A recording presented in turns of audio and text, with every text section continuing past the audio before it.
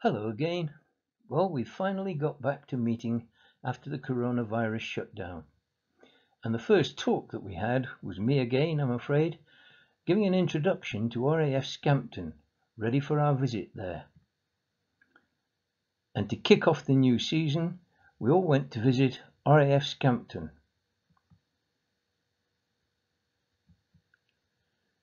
And remembering an excellent day trip, my thanks go to Daniel, who was our guide for the day.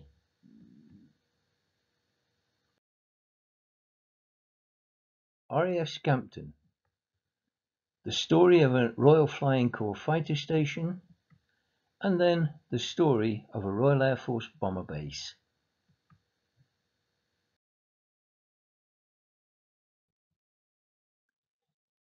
In 1916, the War Office decided it needed to counter the bombing attack by Zeppelin airships coming in from the North Sea. A new home defence flight station was established at Brattleby Cliff.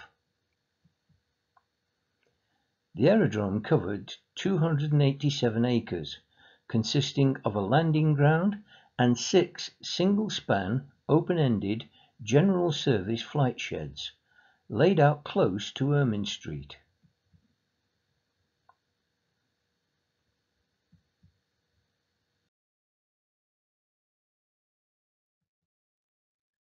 The Zeppelins came in from the North Sea between the Humber and the Wash, and the idea was for a defensive interception patrols to be flown between Spurn Head and the new air station across the Zeppelin's track. A flight of No. 33 Squadron, Royal Flying Corps, flew these patrols from Brattleby Cliff in FE-2B fighters. The only slight difficulty was that the FE-2B had an operational ceiling of around 11,000 feet, and after coming all the way across the North Sea, the Zeppelins came over the coast at around 21,000 feet. Patrols always missed their targets.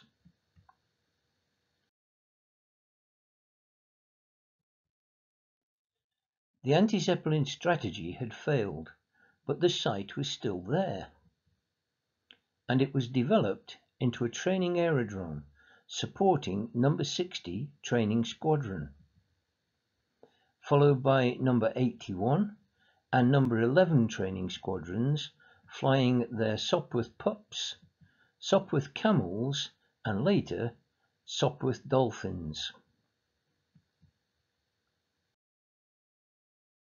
In 1917, the station was renamed Royal Flying Corps Scampton and was designated as No. 34 Training Depot Station and continued with its operational program. 1st of April 1918, like everywhere else, it became a Royal Air Force station, RAF Scampton. But following the armistice in November 1918, RAF Scampton was closed in April 1919 because there was no longer a need for training fighter pilots. All of the buildings on the airfield were temporary. Even the hedgerows and trees were retained. By 1920, all the buildings, including the hangars, had been removed.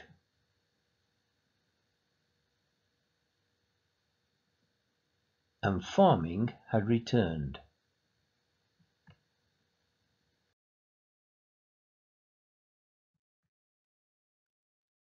By the 1930s, the lie about the undefeated and betrayed Germany was taking root through Nazi propaganda. And the political opinion in most countries was that the bomber would always get through. Later, the Spanish Civil War tended to confirm this view. So we will need lines of defense and of attack.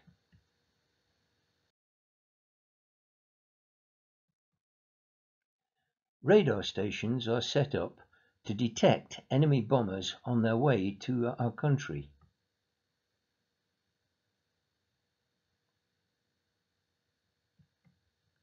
And fighter stations to intercept and destroy the enemy crossing the coast.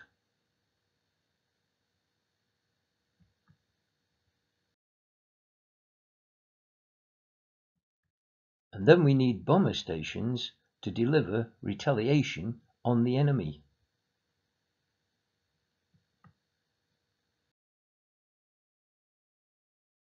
By 1936, the Royal Air Force expansion scheme sees former Brattleby Airfield restored with extended grass runways and a small diversion of the famous Ermine Street. Reopening in August 1936, the station was known as Royal Air Force Station Scampton. The station consisted of 4 large C-type hangars with permanent brick-built technical and domestic buildings, including technical areas, station offices, officers' mess, sergeants' mess, airmen's quarters, and married quarters, and officers' married quarters. The base now occupied an area of 360 acres. As it developed, RAF Scampton made an increasingly dramatic imposition on the surrounding rural landscapes, focused on the Lincolnshire edge.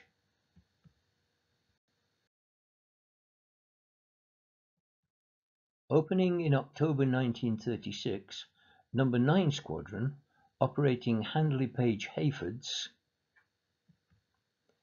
and No. 214 Squadron with Vickers Virginias were the first to arrive.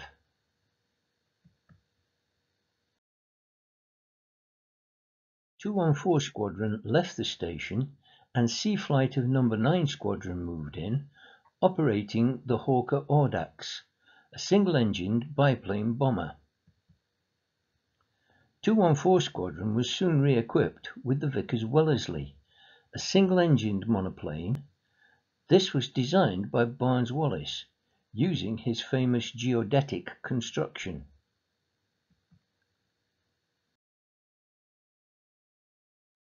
No. 148 Squadron was soon redeployed and was replaced by No. 49 Squadron and No. 83 Squadron, who were both operating the venerable Hawker Hart. Before long, both squadrons were re-equipped with the Handley Page Hampdens, with which they were destined to go to war. The Handley Page Hampden was known as the Flying Suitcase because of its narrow section and deep fuselage. The cockpit almost gives the pilot a fighter pilot's position, and often pilots handled the Hampden as if it was a 2-engine fighter. War was declared on the 3rd of September 1939, and RAF Scampton was immediately transferred to 5 Group. And 6 hours after the declaration, a certain Flying Officer Guy Gibson led a flight of 6 Hampdens to attack German shipping on the German coast. Unfortunately, they did not find the enemy and had to return with their bomb loads or jettison them into the sea, but Gibson would have far more famous exploits later in Scampton's history. Scampton Squadron routinely carried out hazardous low-level mine-laying missions. They were codenamed Gardening.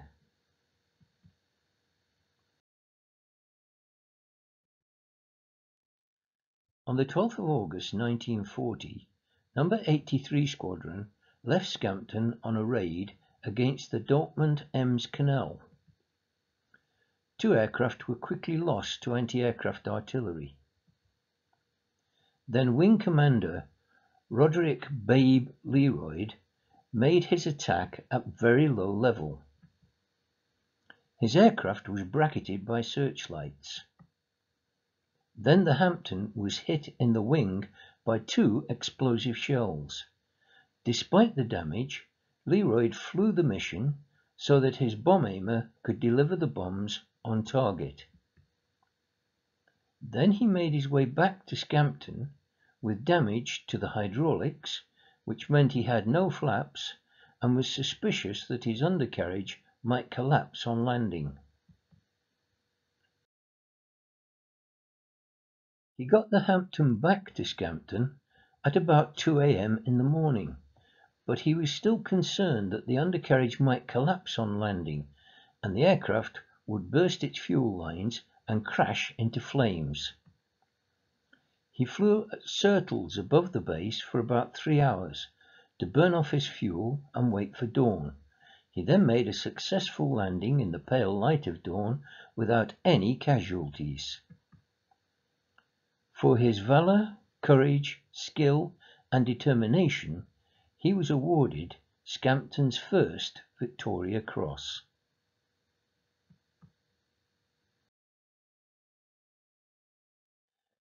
The Hampton's narrow body gave the crew a snug fit in the fuselage. We've already discussed the pilot's position being similar to that of a fighter pilot, but in front of him sat the navigator and bomb aimer.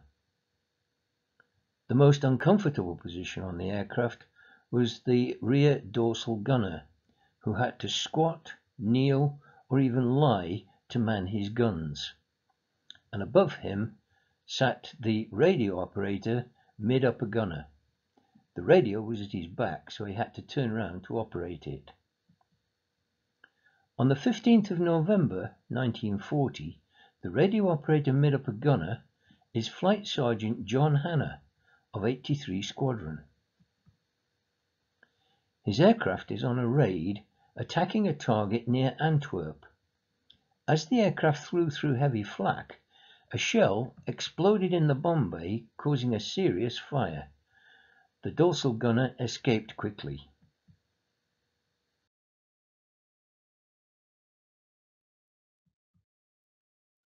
Hanna fought the blaze with 2 fire extinguishers and beat out some of the flames, firstly with his jacket, then with his logbook, and finally with his hands.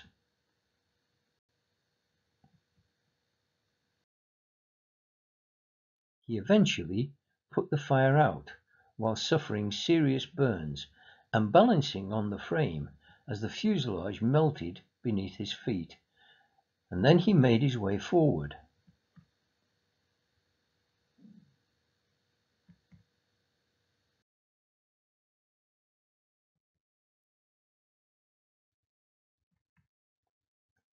Where he found that the navigator bomb aimer had also left through the bomb bay. So for the rest of the flight, Hanna passed maps and headings to the pilot to make a safe return to Scampton.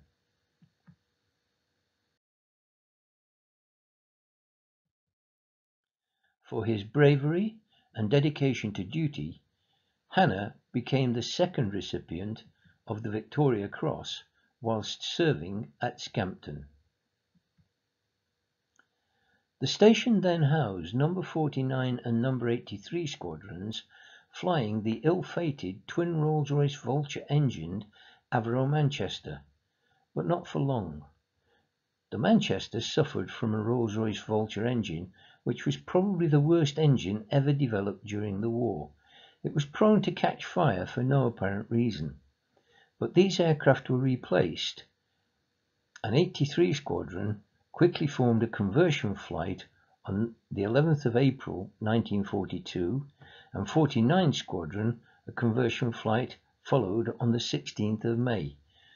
Both squadrons were now fully equipped with the Avro Lancaster by the end of June.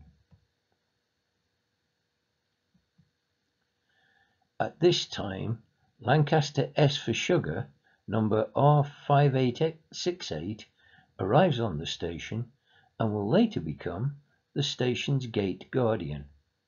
It is now at RAF Hendon Museum.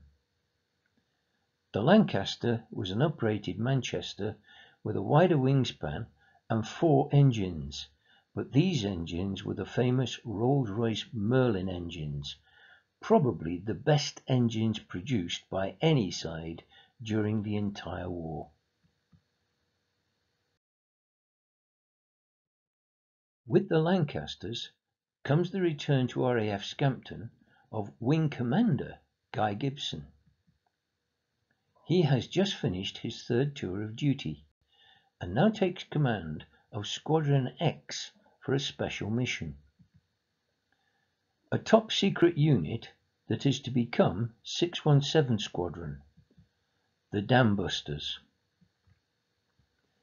The Dambusters raid, attacking 6 Ruhr dams and destroying 2 with the famous Barnes-Wallis bouncing bombs, is undoubtedly the most famous raid that ever flew from Scampton, and probably the most famous raid of the Royal Air Force ever. But the story is told in full in 617 Squadron RAF Part 1 on the YouTube Muskham History Group channel, so find it there if you want to know the full details. But Guy Gibson becomes the 3rd recipient of the Victoria Cross while stationed at Scampton.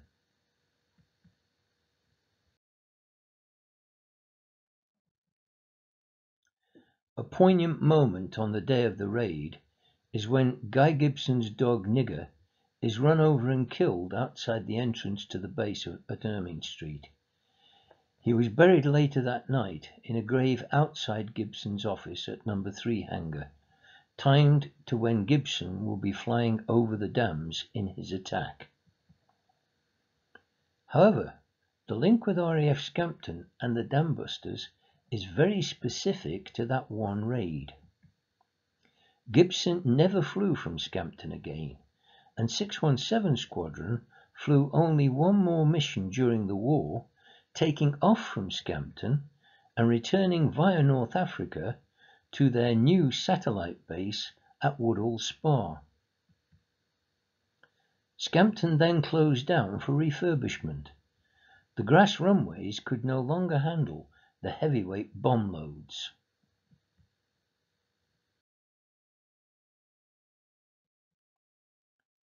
Three concrete runways were laid at 2,000 yards, 1,500 yards and 1,400 yards, with 11 loop hard standings laid out on the perimeter track. New bomb stores were also constructed on land to the northwest corner of the airfield. On completion of the work, the base area increased to 580 acres. Following the work, control of the station passed from No. 5 Group to No. 1 Group. No. 1690 Bomber Defense Training Flight, BDTF, arrived on the 13th of July 1944 with Spitfires, Hurricanes and Miles Martlets. You might think the Miles Martlet looks a little out of place with the Greyhounds of Fighter Command, but their purpose was to tow drag targets so that the Spitfire and Hurricane pilots could test their marksmanship. They were replaced in April 1945 by No. 153 and No. 625 Lancaster squadrons.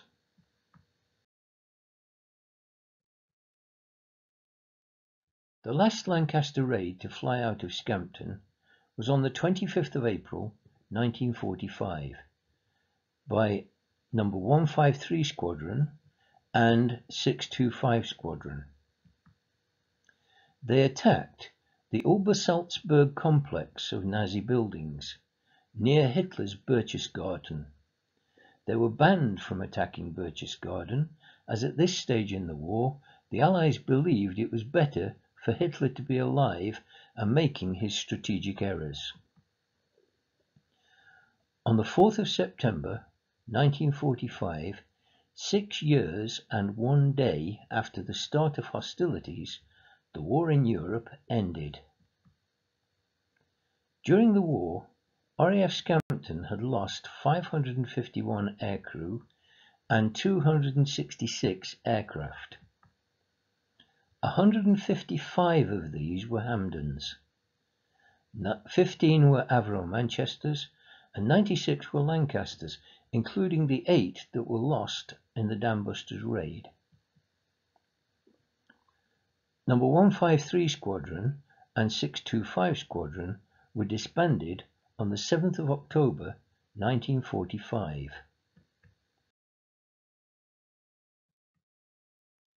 But Lancasters came back with number 100 Squadron in December of 1945, flying Operation Manna, dropping food to feed the starving Dutch. And this picture shows a Lancaster being bombed up with loads of bread and other food sources. The last Lancasters flying operationally left Scampton in May of 1946.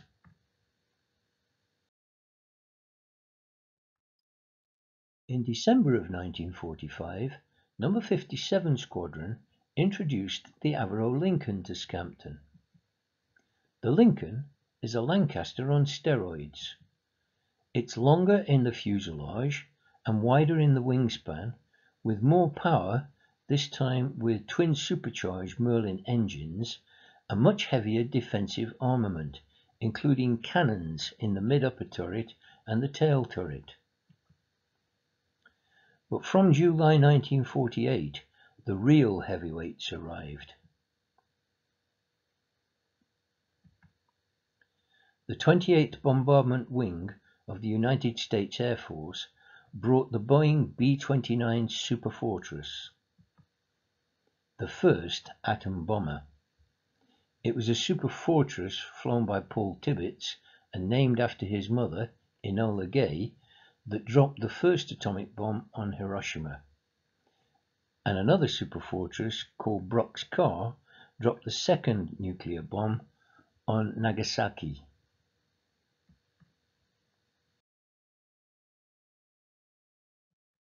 It's not generally known that the Royal Air Force also flew B-29s under the name of the Washington B-1 bomber, as part of Scampton being an emergency warplan airfield. But with a main runway of less than 6,000 feet and a chronic shortage of hard standings, Scampton was not an ideal base for the 30 United States Air Force and Royal Air Force B-29s. In January 1949, as circumstances changed, the USAF squadrons were withdrawn. RAF Scampton was again an RAF base from February 1949, initially supporting the Avro Lincoln again. But they leave Scampton in April of 1952.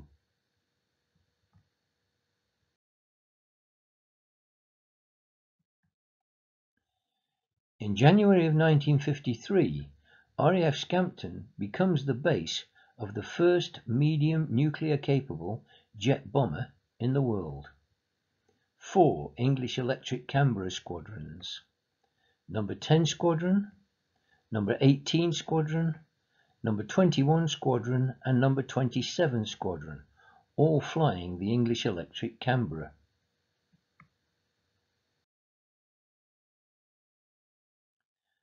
The Canberras moved out in 1955 when the station became a V bomber base, flying Avro Vulcans. This required extensive new ground facilities, including a high security area for the storage and maintenance of nuclear weapons, and a heavy-duty hard standing for all aircraft.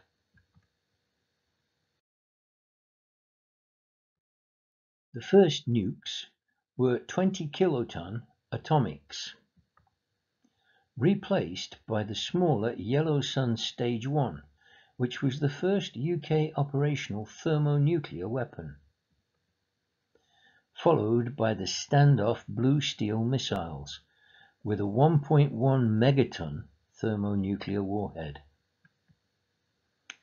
This required the construction of new specialist buildings, the servicing and storage of red snow between the main hangars and the airfield. The main risk with red snow was handling the highly explosive and volatile rocket fuel. This aerial view shows the changes and modifications required to accommodate the nuclear fast reaction Vulcan force.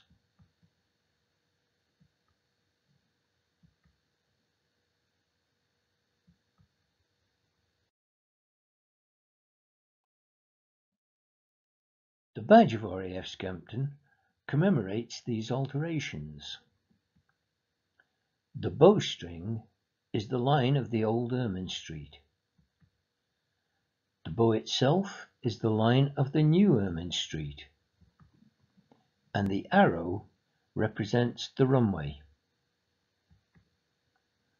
with the motto, "An armed man is not attacked."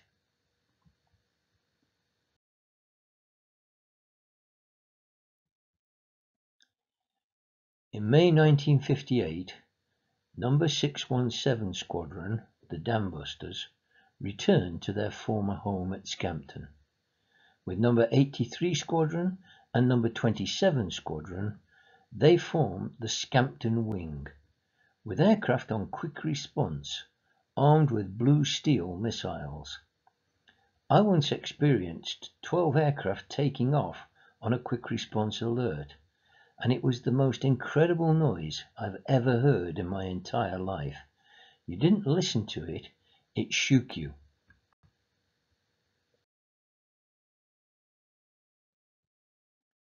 But on June 30th, 1968, Blue Steel operations were terminated. The Royal Navy assumed responsibility for the UK's nuclear deterrent, with submarines launched Polaris missiles. Scampton squadrons were assigned to tactical nuclear and conventional bombing roles. This led to the disbandment of No. 83 Squadron in August of 1969. In December of 1969, No. 230 Operational Conversion Unit moved to RAF Scampton from RAF Finningley. They came with Vulcans and Handley Page Hastings.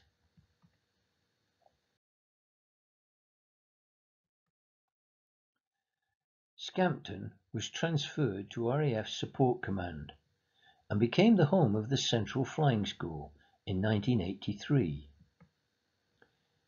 This role for the station saw the Central Flying School operating BAC Jet Provost, Scottish Aviation Bulldogs, Short Tucanos, and sharing the airspace with the Hawker Hawks of the Red Arrows. And a further addition to the station occurred in 1984 with the arrival of the Tornado Radar Repair Unit.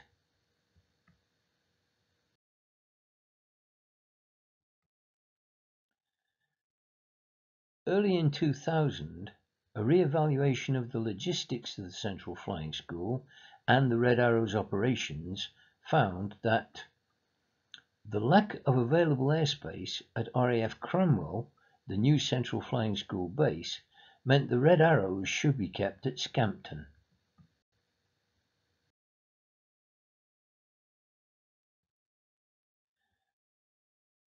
By 2005, Scampton was again under the control of RAF Strike Command,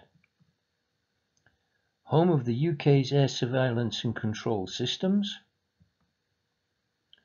Control and Reporting Centre, the Mobile Meteorological Unit, and No. 1 Air Control Centre, which deployed to Afghanistan in 2006 as part of Operation Heinrich. The deployment lasted until 2009.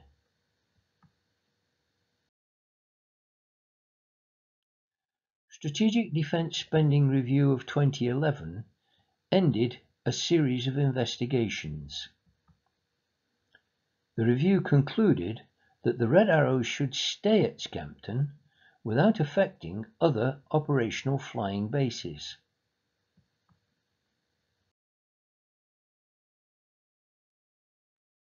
But in July 2018, the MOD announced that Scampton will close and then be sold off, with all remaining units relocated to other RAF bases by 2022. This idea has not been reprieved.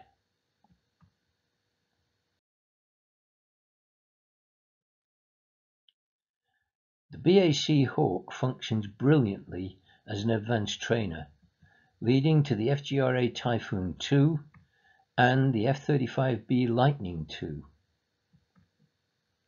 But the design is almost 50 years old. It was introduced in 1974, and the trainer Hawks will soon be out of their service hours. The Red Arrow Hawks will be given a special status. The Red Arrows are soon to move to RAF Waddington, and some spare Hawks from 100 Squadron will be put into store to keep the Red Arrows flying well into the 21st century.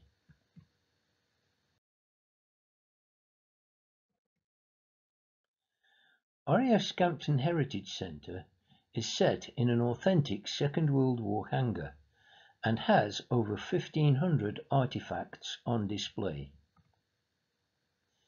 There is plenty for the visitor to see, and hopefully it will all survive the recent changes.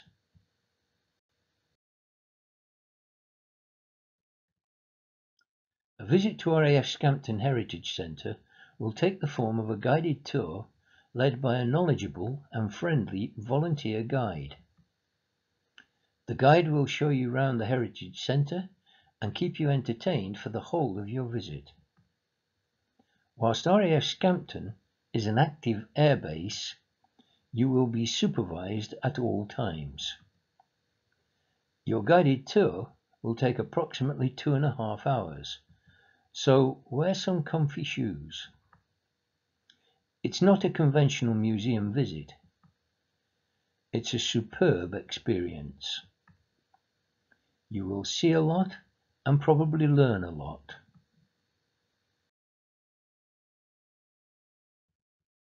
Commemorating 106 years of air service, RAF Scampton Heritage Centre is something worth visiting.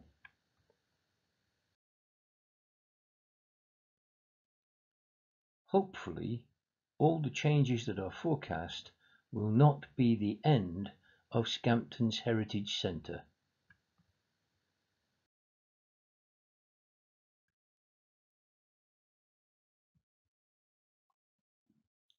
Well, that concludes another programme. We'll be meeting again with a regular monthly meeting date, but I'll continue to add the occasional programme to the Muskham History Group channel. So, see you then. Bye for now.